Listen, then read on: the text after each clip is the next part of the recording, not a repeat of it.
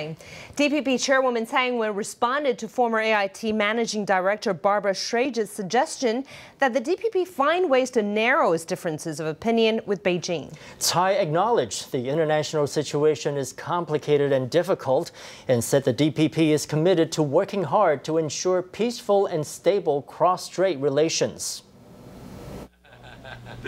Barbara Schrage served as AIT Managing Director for 15 years. She recently attended a conference on US-Taiwan relations where she commented on DPP Chairwoman Tsai Ing-wen.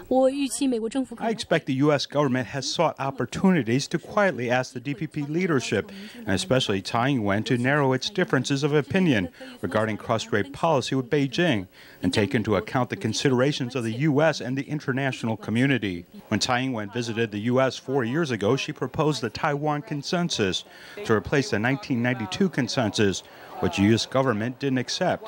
Schrage believes Tsai must now offer something new in discussing cross-strait relations. She focused on the process of cross-strait talks but didn't offer specifics. The U.S. government wants to hear a specific plan for dealing with the cross-strait issue. And frankly, she was very disappointing in that area.